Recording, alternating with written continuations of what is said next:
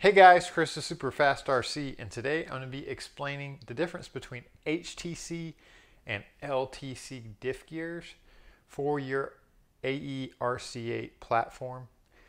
These go from the RC8 B3 up to the B4 and T3 to T4. Of course, your electric models as well, the B4E, T3.2E, all that's good stuff as well. So what does it all mean? What is the definition of HTC and LTC? So HTC means high torque capacity and LTC means low torque capacity. Basically meaning the resistance and the amount of force needed to make the diff action work.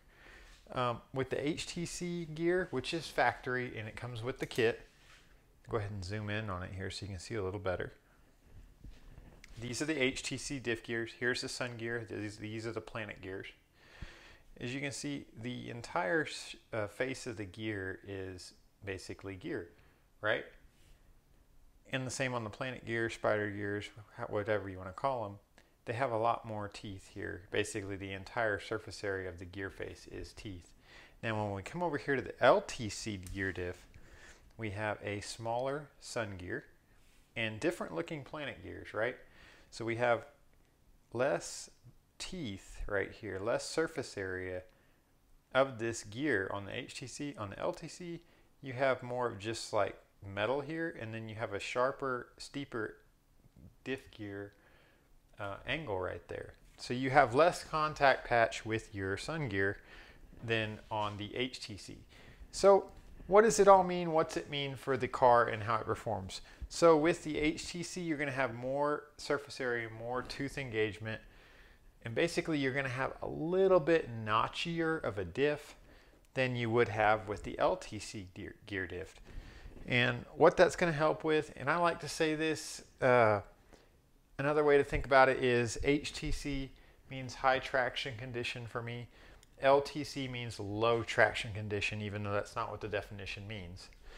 So I would use an LTC gear diff set here in a low traction condition where you have a lot of dust, some loam, cooler temperatures out on the track, and you need to get as much traction out of the rear end as possible.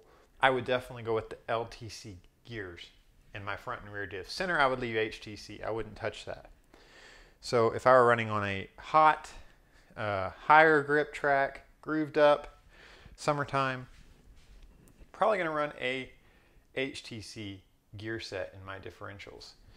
So another thing I want to touch on with the LTC gear diffs, you're going to want to use different weight fluid than you would with the HTC.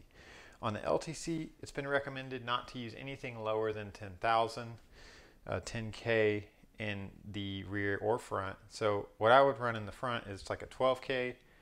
The center is HTC, so I run like a 10 or a 7 or 8.5, kind of a mix. And in the rear, I would run 10K. So 12, 8.5, and 10 for a LTC setup. And you could go as high as 15 in the front if you wanted to. So what does it all mean? What does this all make up? So on the car itself, statically on the bench, there is a noticeable feel difference between the HTC and LTC diff set. So these are LTC, and they are like butter. I know you can't really tell this through the camera, but the tooth engagement on an LTC gear diff is much smoother than that of an HTC gear diff. I'm going to pull out my truggy here, which has an HTC gear set in the truggy.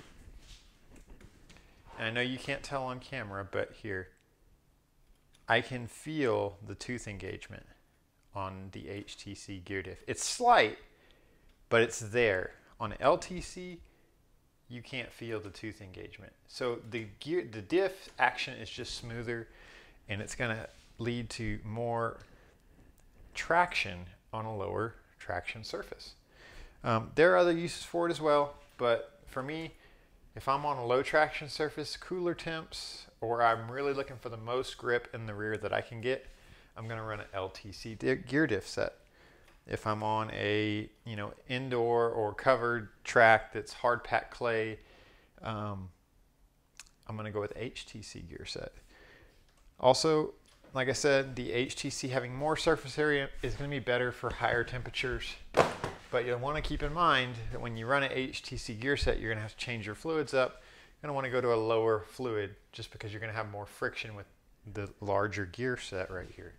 So keep that in mind. Another thing I want to just let you know, if you're going to run LTC in the truggy, you're going to want to make sure that you're running a heavier weight oil than you would in buggy, because the heat and the forces that are going to be generated with the larger tires and more power that happens in like e-truggy, for example, are going to be harder on the gear set itself. I, on one hand, probably wouldn't even recommend running LTC in the truggy unless you're like running on a super low grip track, or I don't know, I probably wouldn't do it. But if you want to, you can. It's an option. It will fit and it does work. But you do run a little bit of a durability risk running these in truggy. I just want to show you the difference here on the back side. We'll zoom in again. So you can see there's a big difference in the meat we have here. See this gear diff? This is the HTC. It's a much bigger gear. This is the LTC. You can see them right there.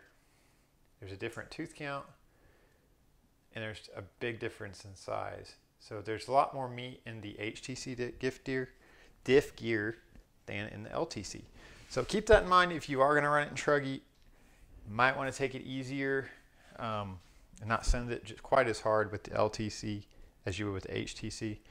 But you can do it. It works. A lot of people do run LTC in the truggy and have great results with it. So basically, the takeaways from the video: LTC, low torque capacity differential gear set, lower traction conditions, lower temperatures. HTC, high torque capacity diff gear set, and higher temperatures, higher traction conditions. Pretty easy to remember, right? Low traction conditions, high traction conditions, low, high. Anyways, just want to put this video out there, clear any confusion when you see HTC, LTC. It can be confusing. What's the difference and why is one better than the other? I hope I've been able to help you in the video here decide which is best for you, and probably both is a good option to have in your tool set, right? Anyways, guys, thanks for watching this video. It's been Chris, Super Fast RC, and we'll see you in the next one. All right, bye-bye.